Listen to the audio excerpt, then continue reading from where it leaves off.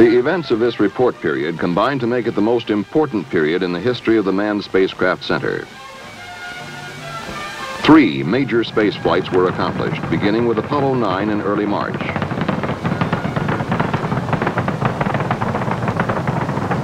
This was the last of the Earth orbital flights in the Apollo program. Its major objectives were to test the lunar module, demonstrate the operational capability of the extravehicular mobility suit, and to acquire data in support of the rapidly growing Earth Resources Program. At 72 hours into the mission, astronaut Schweikert opened the hatch of the lunar module and stepped out onto the front porch. The suit and the portable life support system worked well. Attached to the lunar module by only a safety tether, he was able to move about with relative ease, performing small tasks and taking pictures. Shortly after, astronaut Scott opened the command module hatch and stood up.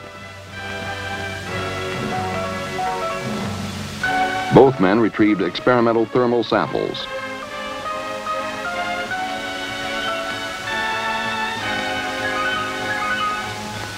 Next day, the most important aspect of the mission.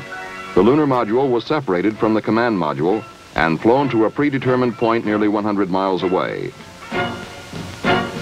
There, the spacecraft was put through a series of maneuvers duplicating those necessary to land on the moon and lift off to rendezvous with the command module.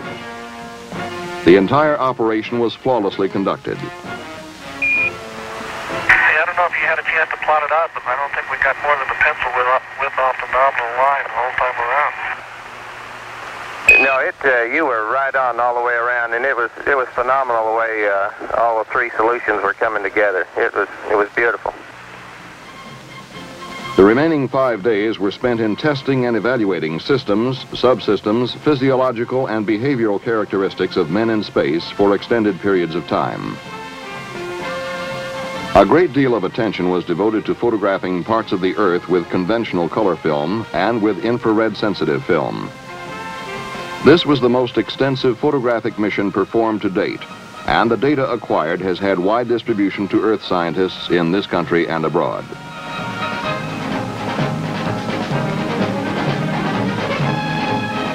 As the flight of Apollo 9 ended, Apollo 10 was in the final stages of launch preparation.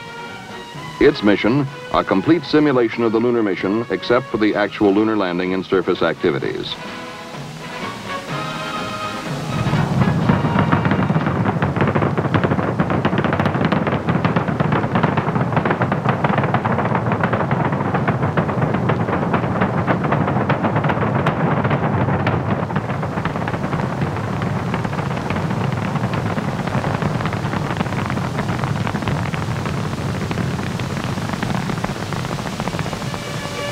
At approximately 3 hours into the flight and nearly 6,000 miles from Earth, the transposition and docking maneuver was performed.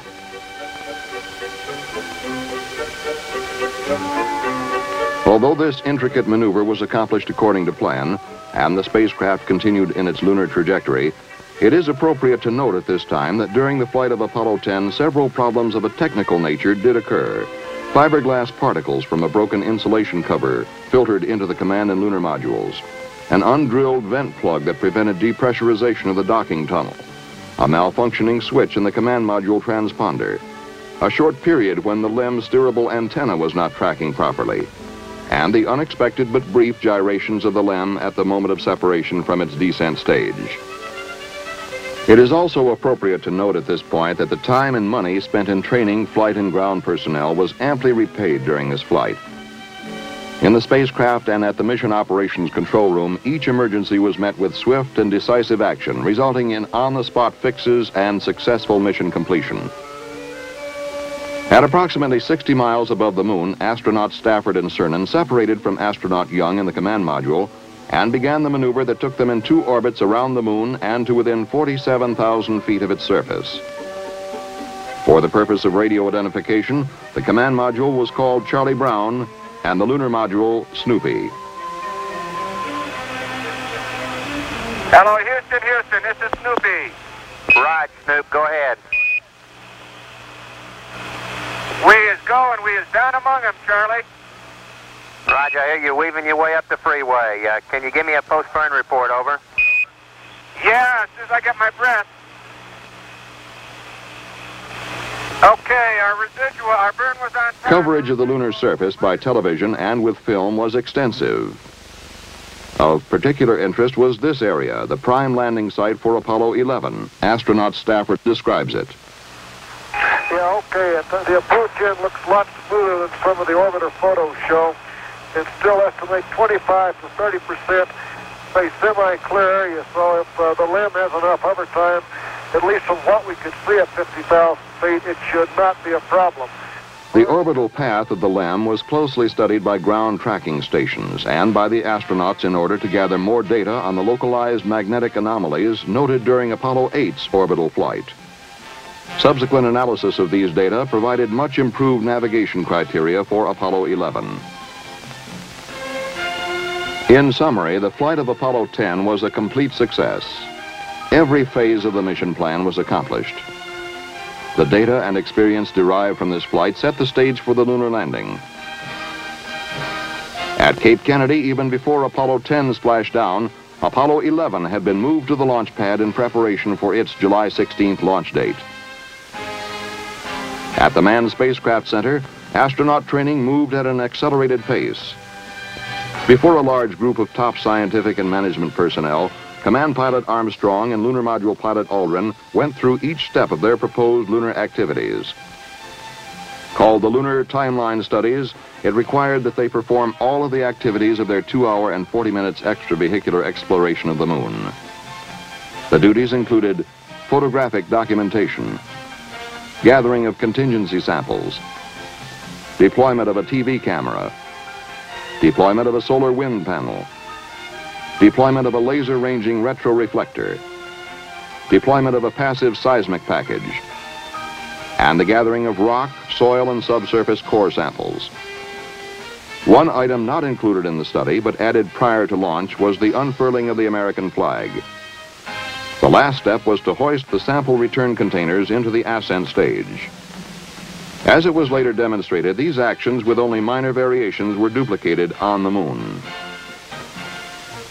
A little later in the report period, Armstrong and Aldrin were joined by Command Module Pilot Collins in the Gulf near Galveston for a recovery training exercise using special equipment and techniques to ensure biological isolation of the crew.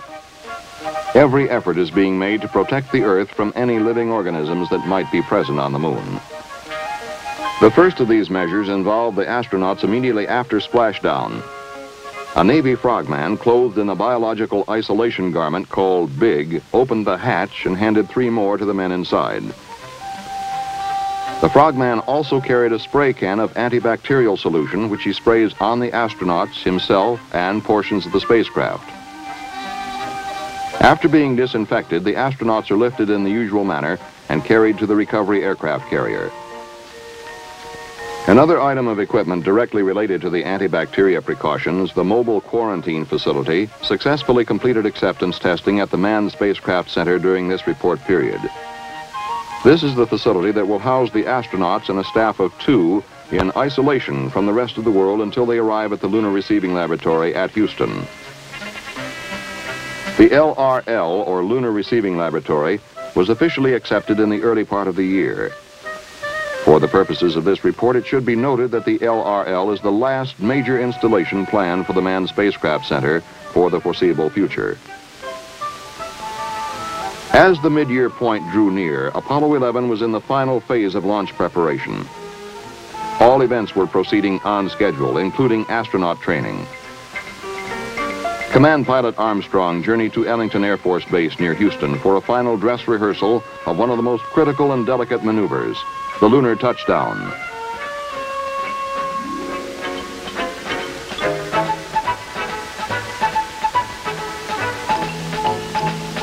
For over an hour, Armstrong put the ungainly lunar landing training vehicle through its surprisingly graceful maneuvers, hovering, making sideways and rotational adjustments with his thrusters, and finally touching down. In all, 6 simulated landings were made during the test. The practice would serve him well in the days ahead. Finally, at Cape Kennedy on 16 July, Apollo 11 with astronauts Armstrong, Aldrin, and Collins aboard began its flight to the moon. 10, 9, ignition sequence start. 6, 5, 4, 3, 2, 1, 0. All engine running. Liftoff. We have a liftoff. 32 minutes past the hour. Liftoff on Apollo 11. Tower cleared. At that precise moment, control passes to the Mission Operations Control Room at the Manned Spacecraft Center. Apollo 11 Houston, you're good at 1 minute.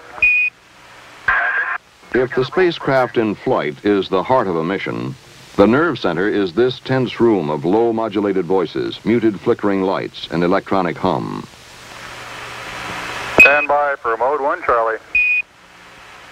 Mark, mode 1, Charlie. 1 Charlie. This is Houston, you are go for staging. Inboard cutoff. Inboard engines out. I'm inboard cutoff.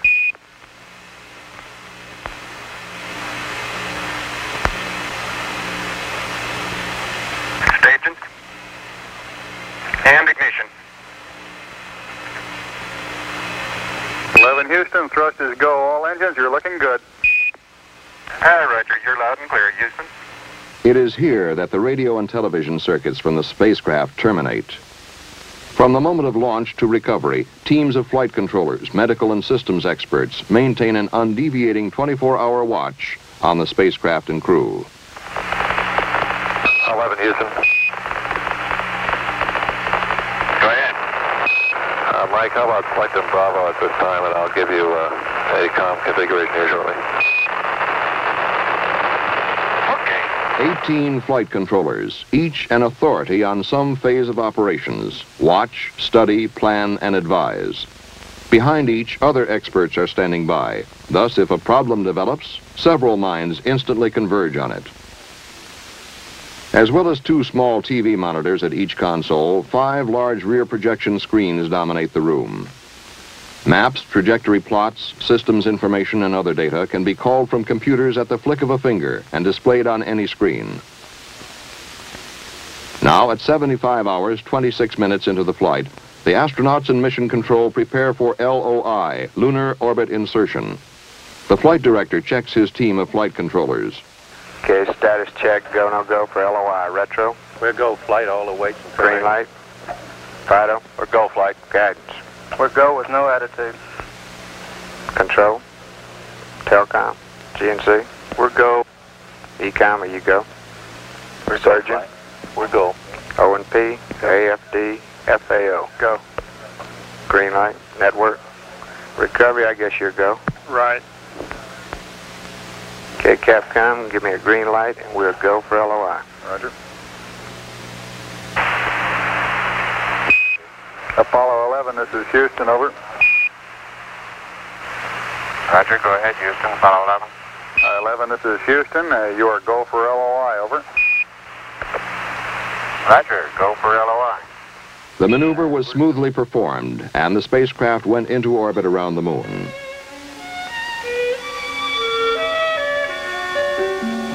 On the 13th revolution, the lunar module separated from the command module and was nearing its moment of truth.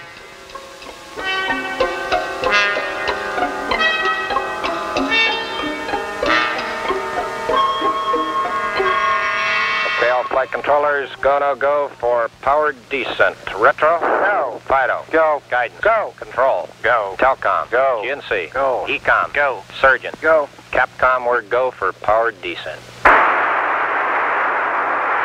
Eagle, Houston, if you read your go for power descent, over. Eagle, this is Columbia. You're go for PDI, and they recommend you yaw right 10 degrees and try to high gate again. Right, we read you. Okay. And as millions throughout the world watched with anxiety and prayer, Command Pilot Armstrong and Lunar Module Pilot Aldrin began the descent to the moon. At this point, the LEM was in automatic mode and flown by computer. 5%. As the spacecraft neared the surface and visibility improved, it became obvious that the landing site was filled with large boulders. Armstrong took manual control and steered the craft to a landing in a less hazardous area. Lights on. 6. Down 2.5. Forward. Forward. That's 40 feet down 2.5. Picking up some dust. 30 feet, 2.5 down. Straight shadow. 4 forward. 4 forward. Drift into the right a little. 20. Down 1/2. 30 seconds. Forward. Just. Good. Okay. Contact light. Okay, engine stop. Engine arm off. Houston, Tranquility Base here. The Eagle has landed. Roger, Tranquility. We copy you on the ground. You got a bunch of guys about to turn blue. We're breathing again. Thanks a lot. Thank you. The sigh of relief around the world almost reached Tranquility Base. At approximately 7 hours after touchdown, Armstrong emerged from the lunar module and climbed down the ladder.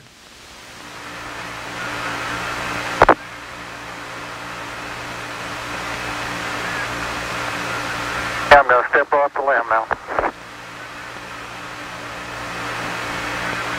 That's one small step for man, one giant leap for mankind. Immediate inspection showed the LEM to be undamaged. It was found that movement in the lunar gravity was not difficult at all. After conducting the preliminary observations, photography and contingency sample gathering, Armstrong was joined by Aldrin, and the two men proceeded with the planned EVA program. One of the first steps was to uncover a small plaque attached to the landing gear.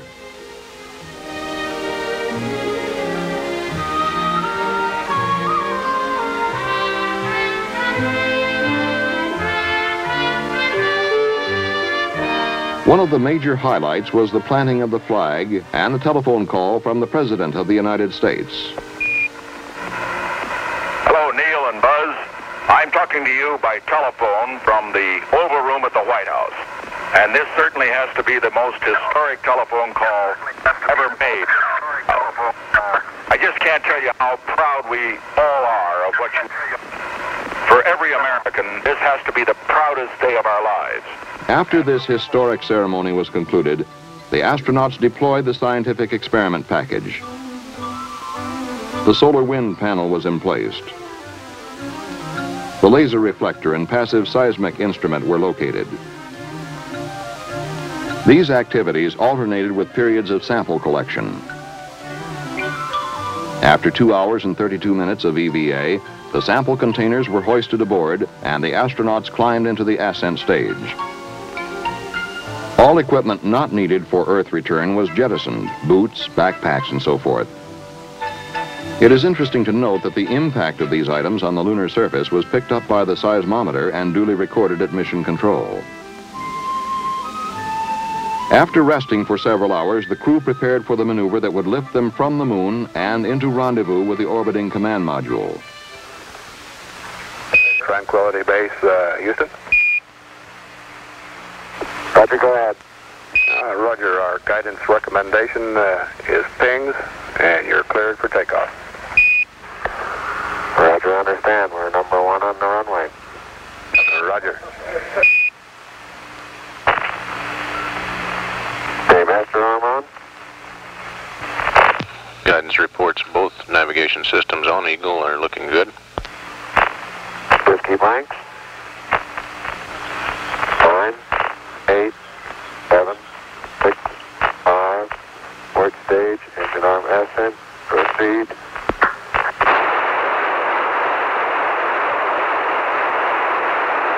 Shadow, beautiful.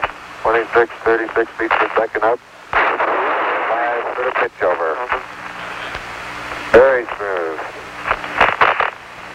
Balance couple off. Very quiet ride. There's that one crater on there.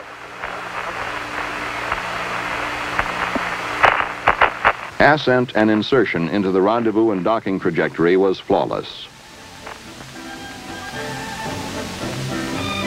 High above in the command module, astronaut Collins photographed the approaching lunar module.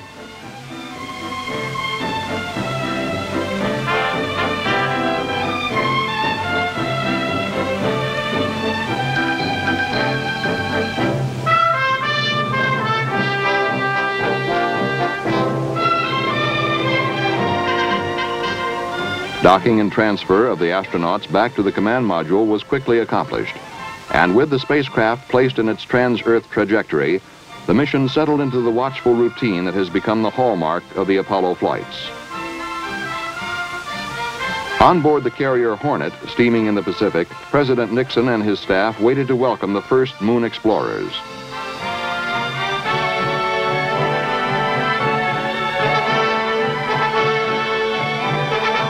The moment of splashdown was a moment compounded of pride, relief, and a sense of accomplishment. And nowhere in the world was it as profound, and deservedly so, as in the Mission Operations Control Room at the Manned Spacecraft Center. After being picked up at the command module and still clothed in their biological isolation garments, the astronauts climbed from the helicopter and quickly made their way into the mobile quarantine facility. Once again, the President addressed the astronauts and conveyed the sentiment of the nation, and in fact, much of the world. Neil, Buzz, and Mike, I want you to know that I think I'm the luckiest man in the world. And I say this not only because I have the honor to be President of the United States, but particularly because I have the privilege of speaking for so many and welcoming you back to Earth. The astronauts remained aboard the Hornet until it arrived at Hawaii. There they were airlifted to the Lunar Receiving Laboratory at the Manned Spacecraft Center. The two boxes containing nearly 60 pounds of lunar rock and soil samples were flown ahead on two separate aircraft. The boxes were opened in a vacuum chamber and were then moved to other laboratories for physical science measurements. The first inspection, a very preliminary one by several NASA geologists, was through a window at the Lunar Receiving Laboratory. A technician removed the cover, revealing a number of small rocks covered with a fine textured gray and brown powdery substance. Little was learned of the moon's composition at this first visual inspection. Much is anticipated when the material has been thoroughly analyzed. To do this, NASA has arranged for pieces to be delivered to 142 principal investigators here and abroad. The following day, the crew of Apollo 11 arrived at the Lunar Receiving Laboratory and settled down for 18 days of isolation, observation, testing, and debriefings. As this report period ended, no physical ill effects had been observed. Preliminary conclusions indicate that the moon is biologically sterile. In total, the mission of Apollo 11 must be termed an unqualified success. It demonstrated that man can leave his planet, move through space with accuracy, land in an alien environment, move about with relative ease, and perform useful work. The instrumentation left on the moon continued to function at the end of the report period. After several days of searching, scientists finally zeroed in on the laser reflector and are now gathering data of great value. The seismometer has reported numerous disturbances and agitations on the moon. And the flag stands proud at the first way station of the universe. Thus, the first half of 1969 saw the fulfillment of a challenge made nearly 9 years ago, when President Kennedy announced the goal of putting a man on the moon in this decade. The part played by the Manned Spacecraft Center in achieving this goal was a large and important one. The growth of the space program, from the early and widely spaced Mercury flights to the missions of Apollo 9, 10, and 11, all conducted during this report period, also reflects the growth of MSC.